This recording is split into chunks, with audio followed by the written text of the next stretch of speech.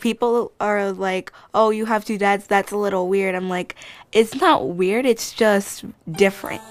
And different, it can be better. Alicia was 17 months old when we first met her. Like, she thinks very deeply, and it's kind of astounding to us, really. Anisha just can't get enough of K-pop. K-pop is Korean pop. Almost every single song has a dance to it. Makai's got this tremendously outgoing personality. Everything rolls off his back, too. Girls, does Makai cheat? Yes. Thank you. To be honest, if I didn't have these two dads, I don't know where my life would be right now. We wanted a family, and they needed a home, so it was kind of a win-win. There we go. This is not one of our 3 adopted children. This is our 4th adopted child. There we go. We met in 1992 as sophomores in college. I fixed him up in a relationship that didn't work out, and that was pretty much the catalyst for us finally being together. It actually worked out really well. We really had a strong sense that if we were to live our life and come out, that we had to say goodbye to any hopes and dreams of having a family. Yeah. So part of coming to terms with coming out was coming to a realization that you may never meet somebody with those same family goals and have a family. Gosh. All right, let's see what we got left to eat. Hit it. Hello, baby, you can... I forgot, what's it called again? Good morning. We had a lot of worries and fears in relationship to the adoption process, what it would be like in relationship to two dads. Especially if you adopt children who aren't of the same race as you, right? They have to deal with having two dads being different races. What kind of questions does that raise for their friends or their friends' parents? There are some kids at school that like say stuff because like I have two dads that I'm gonna be gay, or like how I was adopted and if they're like married or not, but it doesn't matter to me. For me, I understand. I'm just so grateful for them. This is Makai on 2 wheels. Everyone to say yay! Yeah. People are always like, oh my god, I love gay people. They're so funny. Oh my god, I want to meet your dad. You guys are so funny.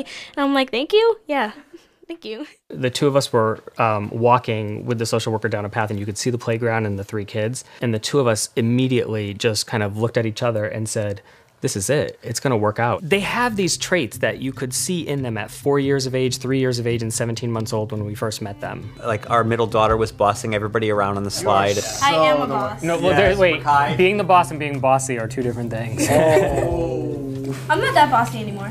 Anymore.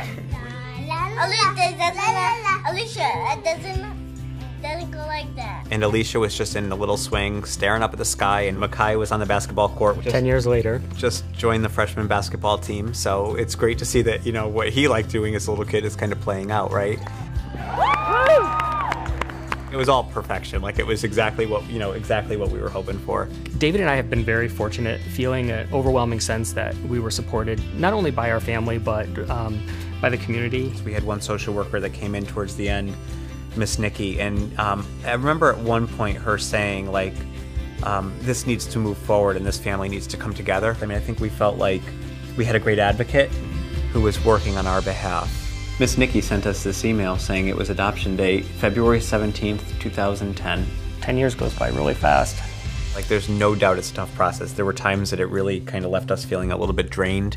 I think the adoption day for us just brought a tremendous amount of relief. It did. So when I think of family, I think David and I probably both reflect on our own childhood, and certainly relationships and trust and feeling safe and fun. I think we both try to bring all of those things into the family.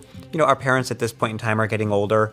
Our 3 children are approaching college age, and you know, we both think a lot about that and make sure that we've thought it through and planned for all of it, right? It's important for us to have a financial advisor, somebody who can help us. I mean, there's a lot of different options, and just having somebody help guide us through those based on what our goals are would be important. Yeah, super helpful, without a doubt. Whether it's, you know, you're a gay couple raising kids, a single mom raising kids, you're all going through the same challenges and enjoying the same victories, right, with your kids.